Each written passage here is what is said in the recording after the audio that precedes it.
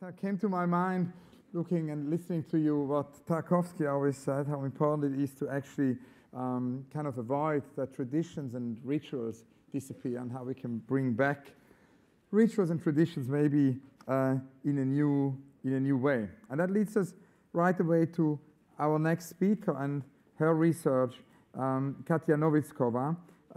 She's researching evolutionary transformations of matter, social, and also informational processes. Her background is in visual semiotics, also in graphic design and in new media. She's often used artist publication also for her work, like extraordinary artist books, of which many have actually to do with the topic of extinction. They're almost like encyclopedias of extinction.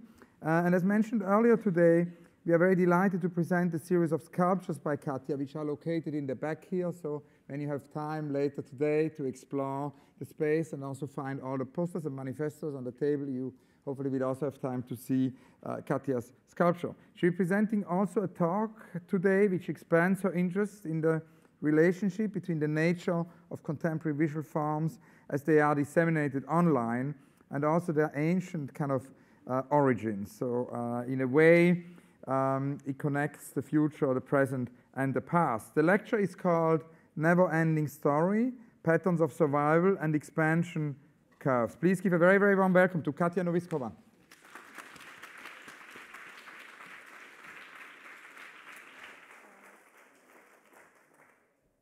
Hello, is that the right mic? Yeah. Hi everybody, I'm Katja. I'm a visual artist. I make sculptures, installations, and publications. And my publications are kind of a source material and sort of little manifesto practice that I then expand into my physical work. Today I'll give you sort of a crazy, fast walkthrough through my thinking in relation to the marathon. So please bear with me if it's a bit too unclear and fast and crazy.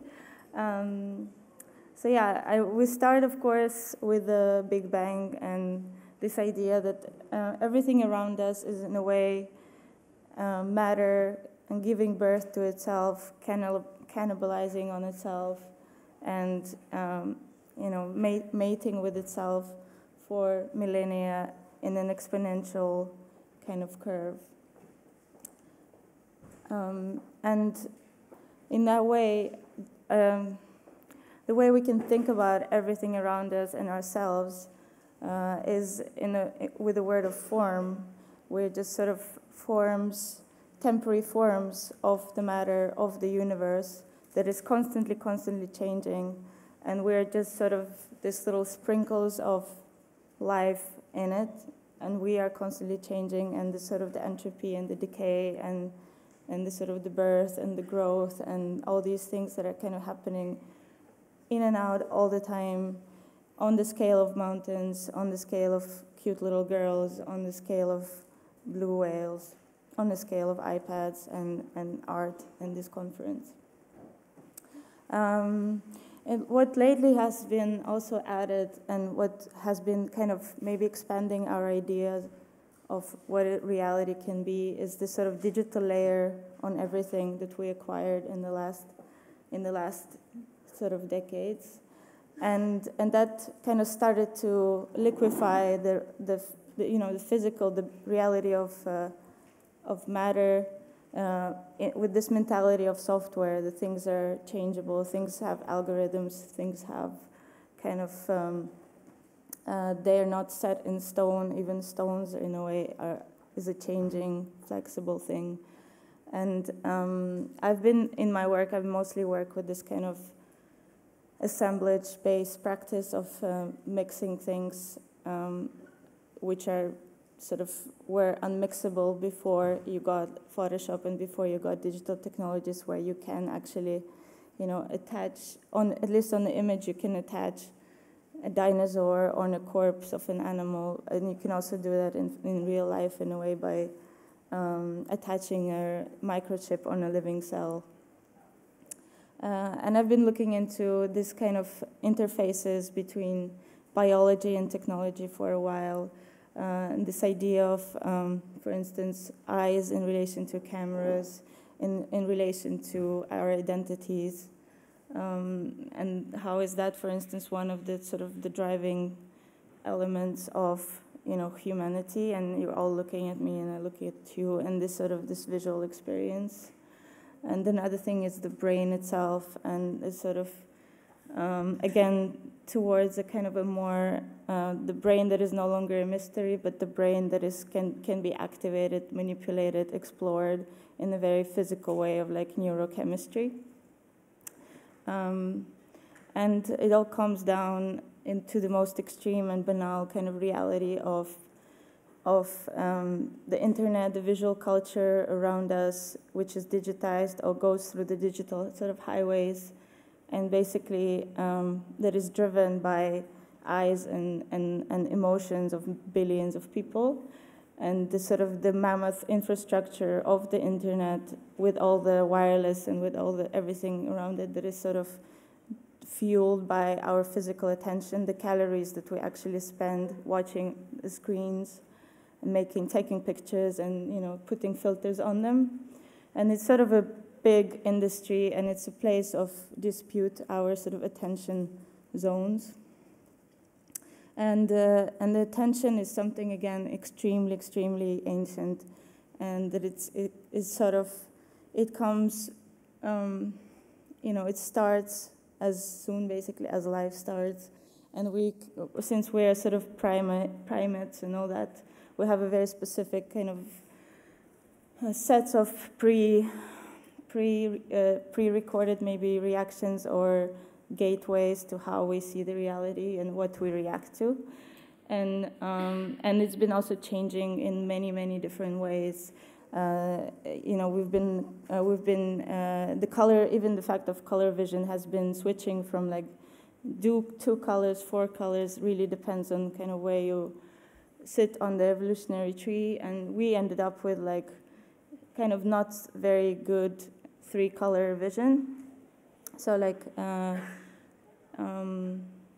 fish and reptiles and birds, they have better vision than us and they see more things. But this is what we got, and mostly we needed like the color vision to see fruits, to see that they're ripe, to see each other, to kind of get attracted to each other. And in that sense, I can sort of consider the contemporary visual culture as a continuation of these fruits that we were supposed to look at in the first place.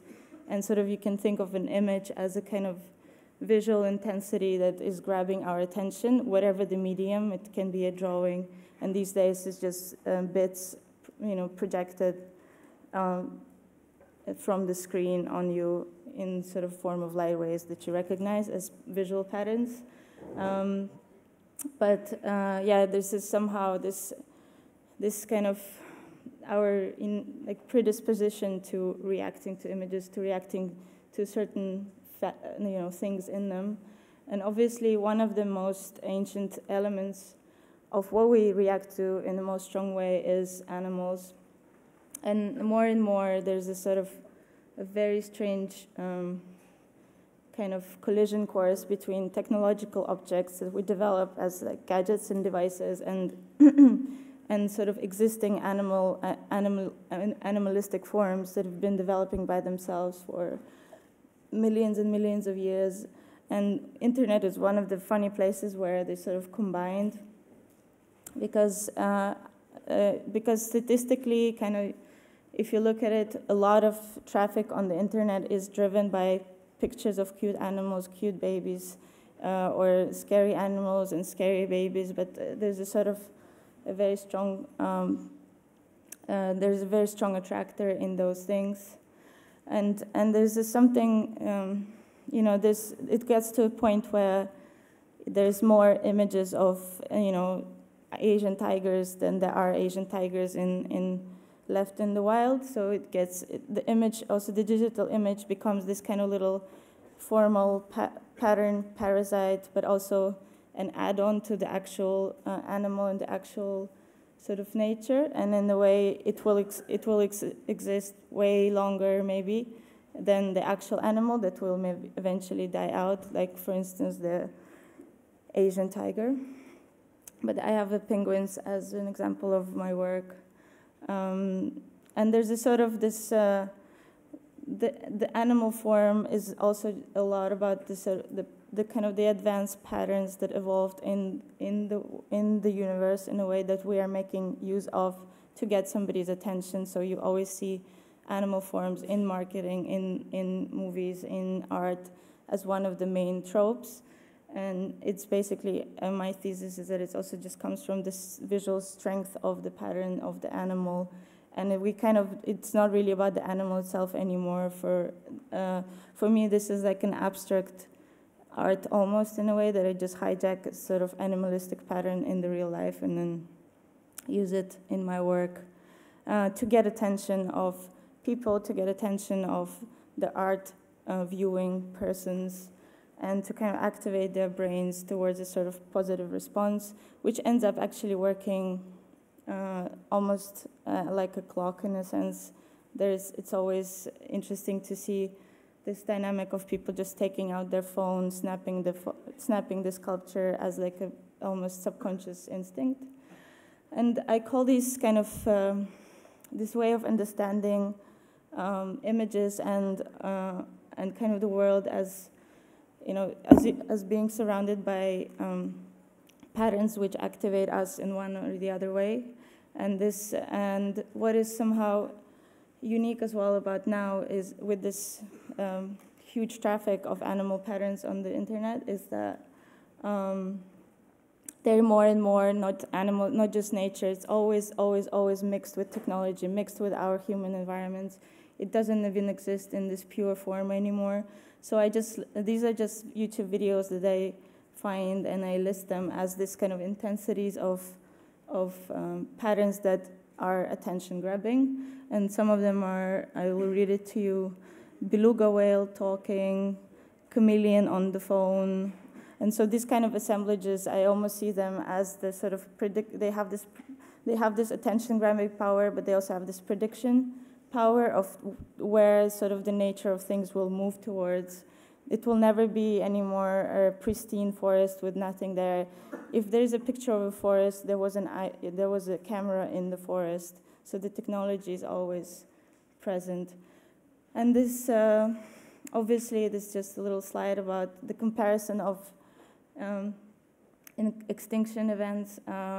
If they say this, one of the biggest extinctions from like several 100 million years ago was caused by gamma rays from space, then this extinction is caused by us, consuming and having lots of iPhones and computers and cars and just basically being this humongous parasitic species. And the rate of extinction of biological species these days is kind of suspiciously coinciding with the expansions of human species and human technology, and it's almost like this, it's like one-on-one correlation, or I don't know how to call this statistically, but it looks impressive. So I started to work with these curves of expansion, of economical expansion, and also curves of extinction and curves of that's, kind of illustrate the broader processes in the world. And besides, of course, what's happening now, we've had tons of really, really big extinctions, and there's always this sort of, the curve is always going up and down, and there's this moment of mass extinction followed by a moment of massive expansion of new forms, and then again in the sense of like form creation, the birth of form and the potentialities of forms. The extinctions are always followed by something new, and therefore somehow it's never an apocalypse. It's always just a mini apocalypse for specific species, for us, for specific human beings, for like sort of in a kind of a banal way. Life always finds a way. It's Jurassic Park quote, of course. in my kind of, basically my intuitive thesis is that the expansion of future animal forms will be really related closely to the element of attention and human beings looking at these animals and looking at these beings. So the image, the future animal, the future nature, and the future image are like related physically, and they're sort of joint in the hip, as they say. This is just a little curve of like emerging technology hype cycle from this year from Economist, and this idea of basically, bubbles and bursts that are then illustrated on a kind of very neutral curve of statistical curve is something chilling, but it's also, in a sense, it is how things work. And I'm sort of into the poetic side of it more than I'm not really trying to find a solution.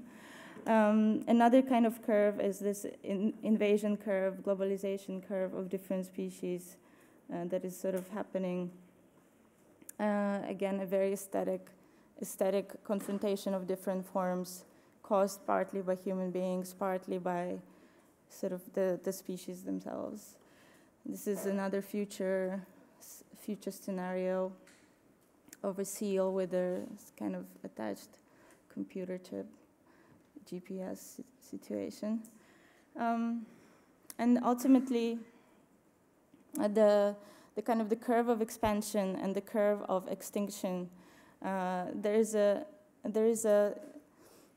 sort of an idea that there's a of a limit to growth, and then at a certain point things will collapse, and we will cannibalize, the earth will cannibalize itself through us, and there will be mass extinction, and we will all fight for water, and it will be this post-apocalyptic scenario, and there's only one way out of it if you look in this continuation of expansion, and it's the way out through going outside of planet Earth and kind of exploring the resources outside of it, which is basically asteroids and Mars and things like that. And it's actually now, because there's such a desperation to kind of imagine the continuation of growth, that this is a serious proposition these days, and there's tons of companies and governments that are actually working on this idea, and ultimately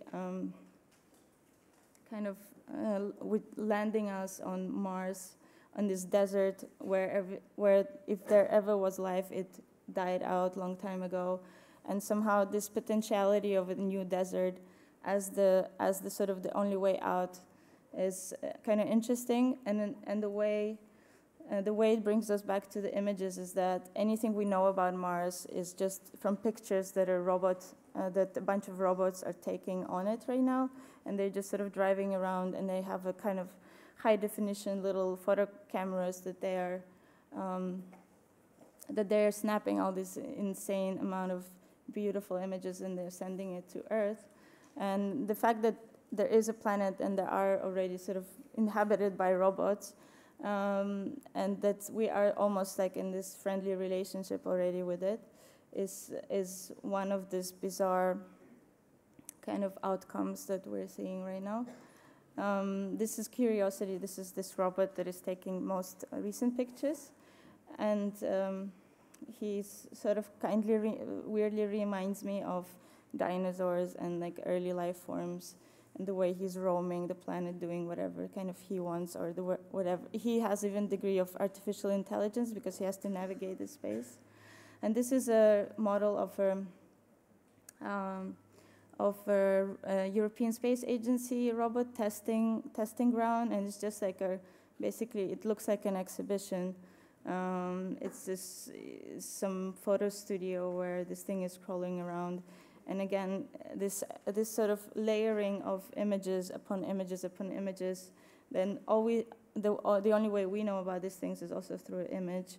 So it sort of becomes this the sort of never-ending relationship from image into object back into image, and sort of in a way of the narrative creation. This is a picture taken on Mars as well. This is like kind of the sort of the insane amount of images from Mars now generates insane amount of conspiracy theories. And again, we go back to this animal form being recognized in the random objects on the planet, which in a sense gives us, like, creates a perfect loop of meaning. This is all these things that are recognized on Mars to be iguanas for some reason, and a family. And this, it just shows you the limit in a way of human fantasy, that this is what they find on Mars. And this is a sort of installation that I did where I combined the animal form with the robotic form and made a sort of my own set design for Mars potentiality.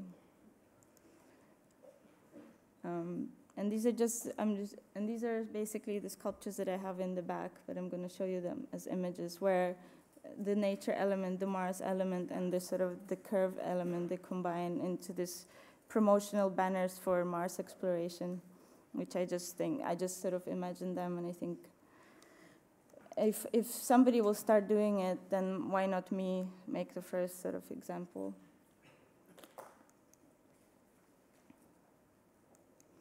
So yeah, this is it, I think. Thank you so much for your attention.